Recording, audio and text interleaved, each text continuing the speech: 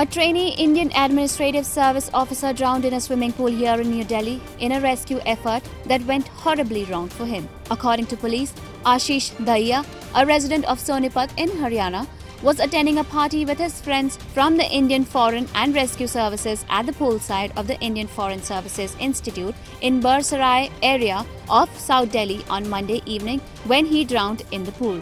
The 30-year-old was found dead after the partygoers, while swimming in the club pool, attempted to rescue a lady officer who had accidentally fallen into the pool. A police official said many young officers, including Dahiya, attempted to rescue her. He said the lady officer was safely pulled out, but Ashish went missing.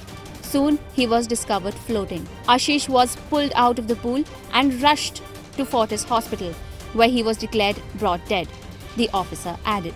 The body of the officer has been sent for autopsy, IAS reporter.